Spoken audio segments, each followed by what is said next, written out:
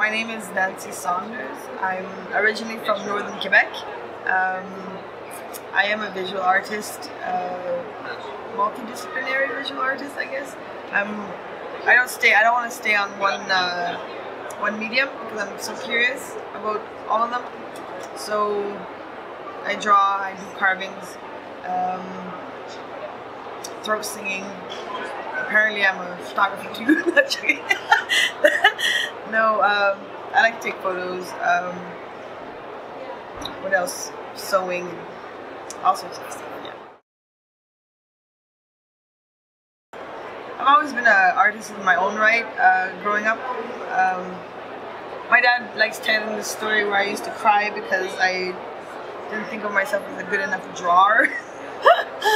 He says that I would cry because my vision wasn't coming out like I wanted. I'd go camping and I'd bring my pencils and everything, but I've always been an artist in my own right where I wanted to, as a young child, I wanted to learn how to dance, I wanted to be a pianist. I'd asked for a grand piano for Christmas in Kuujjuaq when I was like 9, like that wasn't happening. And I was very like attentive to detail, and but it's really like 5 years ago when like something happened in my family that really got me questioning about what I wanted to do, and what my dreams were, and I decided like not to make it wait anymore, because you never know, right? Mm-hmm. I didn't want to leave my plans undone and my hopes undone, so I just decided to like throw myself wholeheartedly in it. So 4 or 5 years ago, I decided to start sharing my stuff. Yeah, and ever since it's just been exploding. I shared one thing and it just like exploded. The work that I do is always about culture, always about my heritage. I want to show the beauty of my culture and the beauty of my heritage and the richesse, the richness, I guess you could say in English, I don't know, about who we are and where we come from and who we are today, where we're going. Like, so it's always about culture. But right now I've been focusing a little, I think maybe more on material. So working with non-traditional drawing tools like the feather and the ulu, and I was talking with someone since I've been here about making ink from the land.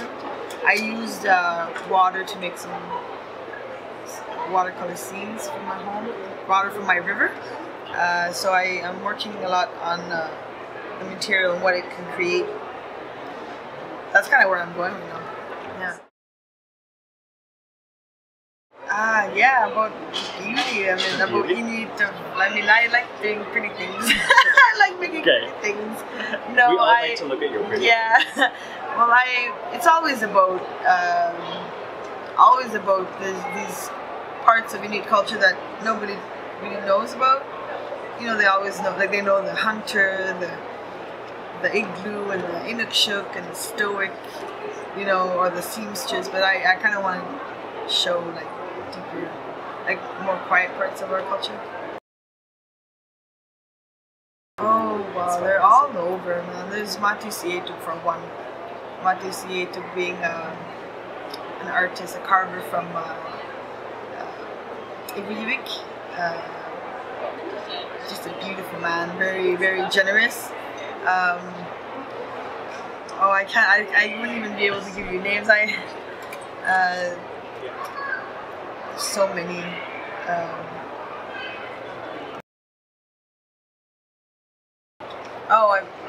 To have my stuff here at the Toronto Art Fair is wild.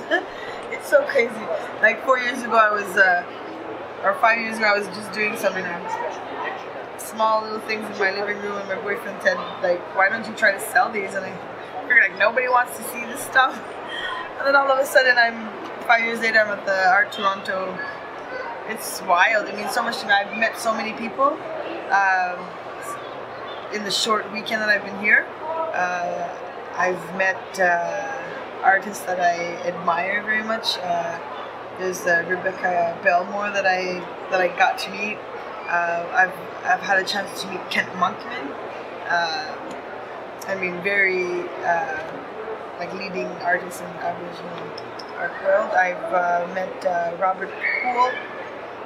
They're so down to earth and so generous, and I was able to show them my work, so that was pretty cool.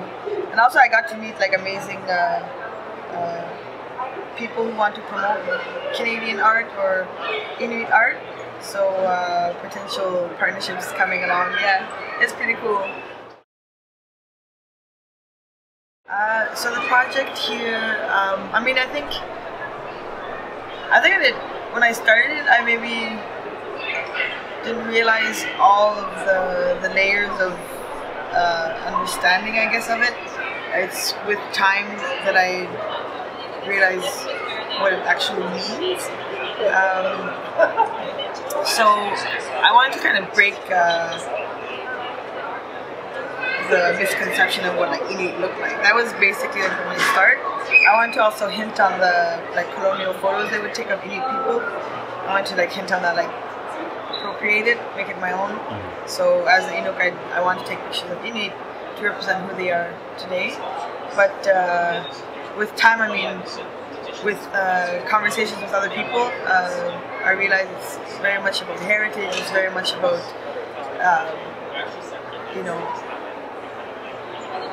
I don't know.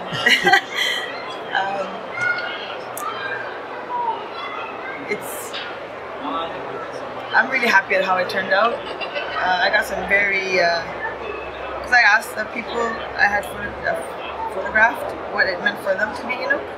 I got some really profound answers. I also got really funny ones, which made me like very happy. So yeah, I wanted to like break prejudice, like break these stereotypes, you know. So I have a range of different looking people, and I question about what it means to be Inuk today, you know. And yeah, I'd like to continue it eventually. Maybe more photos of people from Nunavik, eventually maybe a book or something. First fun, I'm trying to think.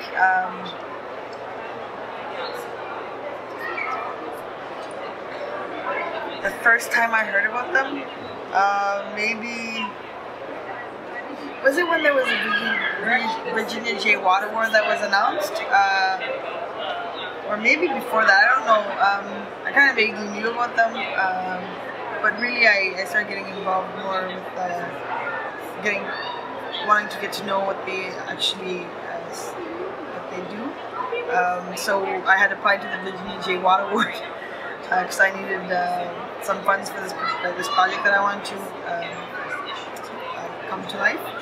And so I applied. I was awarded the award, which is crazy, and I had a chance to since then like kind of meet the team, and they are an amazing team. So young, and like their ideas are so fresh, and I think they bring a different view to Inuit art, and I think they have ideas of how to promote it differently. They're very what's the word? So much invested in it, and you can tell that it means so much to them to help Inuit artists. And without them, I don't know if I would have ever had a chance to meet all these amazing people, all these gallerists that I've met. So, yeah.